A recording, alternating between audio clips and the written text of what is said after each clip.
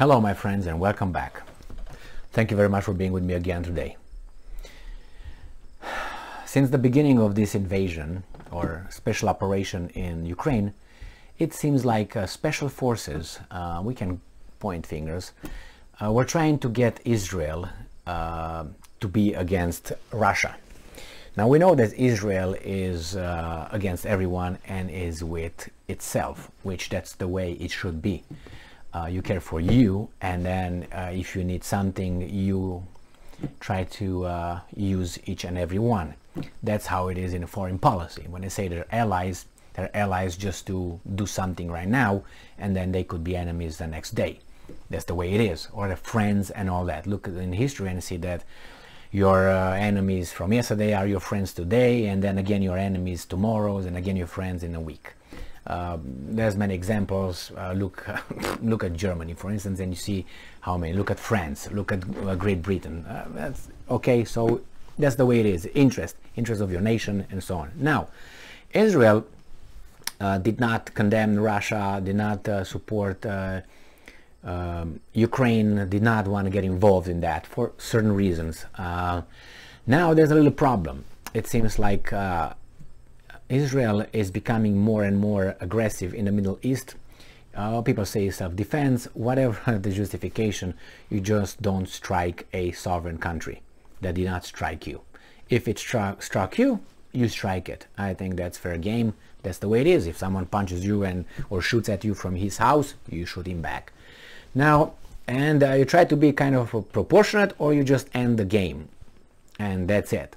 But at least you do some warning shots, and then I think Israel did that, warning shots and also direct shots. Now what happens here? I think these forces outside, they want to pin Israel against Russia, and they're gonna try through Syria. They tried with some refugees, Jewish refugees, or a rabbi, it's a different kind of pronunciation in other languages. So the Moscow rabbi just fled Moscow and said, I'm not going to be here because I don't like it, blah, blah, blah. Then they tried to say that the diaspora, or the Jewish population living in Russia is this and that, is maybe attacked by the Russians, and the new pogroms are here, and so on. And now they tried with Syria. Now in Syria there were some very close calls between Israelis fighter jets or bombers and the defense systems, the air defense systems provided by the Russians to the Syrians and by the Russians themselves. And now we have a problem because the Jewish state does what it does best, and now Lavrov is a little bit upset. You can say, well, who cares? Well, I don't know, we'll find out. This article comes from Reuters from August 23rd, 2022. Russia's Lavrov condemns Israeli missile strikes on Syria. So they don't use planes, they use missiles. Maybe they use the planes with the missiles, because that's usually what they do. They come over, hit it, and then go back. But let's see. So Russian Foreign Minister Sergei Lavrov on Tuesday condemned Israeli missile attacks against Syria in comments that underline a chill in once warm Russian-Israel relations. Yeah, they're getting the Russians tangled in that too. They try to get the Russians tangled in Georgia. They tried it in Azerbaijan. They tried, obviously, they got him in Ukraine. They try to get Israel over there. They try to get everybody that is like, oh, I don't want to touch this can of worms. I don't want to have anything to do with it. Oh, you got it. And they grab you to get you in. So Lavrov was speaking at a joint new conference alongside his Syrian counterpart Faisal Mekdad. Russia is a key backer of Syrian President Bashar al-Assad and his government. They are the ones that keep over their normality, however normal things could be, it seems, in the area. As the Russians said many times, what, you want Syria to become Libya or Iraq or Afghanistan? Is that what you want? I mean, you built enough countries so far, so we don't want Syria to be built by your example either. So it's a stable kind of secure country, sovereign country, independent country, still recognized by the United Nations. All right, so you can't just shoot in it. You can just violate its airspace. Sovereign country. Remember Ukraine? That's why sometimes you don't take these guys serious when they are like so frowned about. Hey, you did this to this guys. Hey, and you say, yeah, but yesterday you did that to the other country. The same thing. How about that? Hey, I think you have a very poor record of human rights violations here. Okay, here we go again. Like you don't. But that's the way it goes, and eventually goes to this: who's got a faster fist? All right, so I'm quoting Lavrov. We strongly condemned the dangerous practice of Israeli strikes on Syrian territory, Lavrov said, which is true, and the United States should say the same thing, but don't hold your breath. And if they say it, oh, we condemn that. Now let's have a party. They don't care. We demand, Lavrov said, that Israel respect the resolutions of the United Nations Security Council and above all respect the sovereignty and territorial integrity of Syria. Anything wrong with all these statements? You say, well, Lavrov, you just attacked how do you call it, Ukraine. Yeah, when Lavrov could say, yeah, because the other guys were committing genocide against my people. What do you want? You want a punch in your face too now? So, yeah, as long as there are some Jews over there that are massacred by the Syrian people, the Israelis should stay out. Or, if rockets are shot from the Syrian army or whomever, these guys are shooting back, the same. Fair game, hit them, Israel. But I don't know if that's the case though. Israel hit Iranian targets, they say, in a series of strikes on August 14 near Assad's ancestral home region and also close to Russia's main Syrian bases. On the Mediterranean coast, regional intelligence and Syria military sources say. Okay, well, yeah, they hit Iranian targets.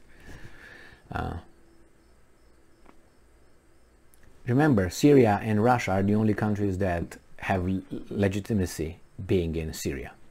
Not Israel, not United States of America that has troops over there and sucks the oil in the eastern Syria. Not Great Britain, who has still people over there. No. So that's illegal occupation. That's an invasion, isn't it? And a plundering. Oil. Speaking at the same news conference in Moscow, Mekdad gave Lavrov his backing to Russia's actions in Ukraine, which Moscow, okay, I scratch my back, I scratch your back, you scratch my back. I got that one. Now they talk about Lavrov said that Nazi leader, blah, blah, blah. We go back to that. They try to shame him. That's what they do. When they don't have Western civilization logic and fact-based argument, they are going to hurt you with the feelings and try to assassinate your character by calling you names and making all kind of connections between what you said with different criminals that in the past. So if you say, well, Emil, right now you wear a white shirt. Guess what? Stalin wore a white shirt. So you must like Stalin. You are a criminal. This is the connection they make. You're like, what? Well then, you use words, and Stalin used words as well. So you must be a sympathizer as well. And by the way, you wear shoes, and Hitler wore shoes too. So, and Mao Zedong wore a hat. And what about you? You see, 3 out of 3. What are we going to do? So if we talk like kids in a schoolyard, then yeah, we end up like kids. And the problem is they have nuclear weapons, these kids. So the argumentation like this is dangerous. You have kids with nuclear bombs. Not good outcome. So they try. In May, Lavrov said Nazi leader Adolf Hitler had Jewish roots, a statement which triggered outrage in Israel, blah, blah, blah. Okay, so maybe that's what he said. Did he apologize? No, he didn't. They claim that Putin called the Prime Minister of Israel and apologized. I doubt that occurred. I don't know. I mean, imagine Putin, the dictator, the biggest guy, calls for his subordinate, someone else, and say, I apologize because he said something that might have offended you. No, if Putin is the one that these guys say he is, he would say, no, Lavrov, if that was wrong, and I don't know if Putin thought that was wrong, because I didn't hear any statements coming from him saying that, you go and call him, or you're fired, or nothing. So these guys claim that Putin called the Prime Minister of Israel. I don't know why if, why, and if. But it doesn't really matter. It was not Lavrov. So yes, I think that we should apply the same, rule of law, or whatever, the law-based global functioning, and have, if these guys should destroy or attack a sovereign country, as the Russians did, then they should be condemned. And there are resolutions that condemn that, and they, it's just... But some people, when you see that, imagine that you're in a classroom and some people are allowed to do something by the teacher, and you're not allowed to do the same thing that those guys are doing. And you're called bad boy, and they're called good boy. So what's going on here? It's not very hard to figure out the hypocrisy, right? All right, well, strong words from Russian foreign minister. Israel will don't do anything. But I'm assuming there will be an accident. I'm assuming there will be an accident. Maybe there were, and we don't know yet. And it's not impossible whatsoever. We just heard about 2 months ago about that close call incident. For a month, everybody was like zipped. How come? And only after a month they started talking about it. I'm convinced that there are incidents that occurred over there that zipped it. Between the Americans and Russians in Syria and others, not the ones they give us here. Oh, they shot, they killed, yeah, okay. Thank you very much for being with me again today. Stay strong, stay smart, look for the truth, and be just.